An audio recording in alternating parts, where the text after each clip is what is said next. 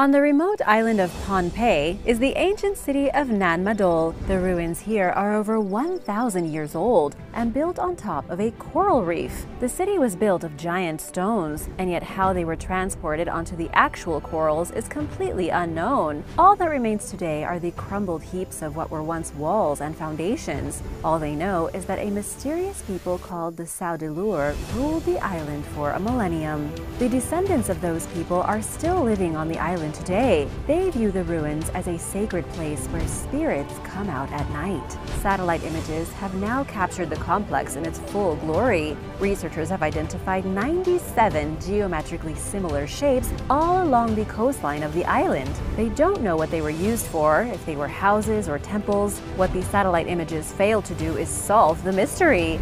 We still don't know what was happening on this island, which developed in complete isolation in the middle of the ocean.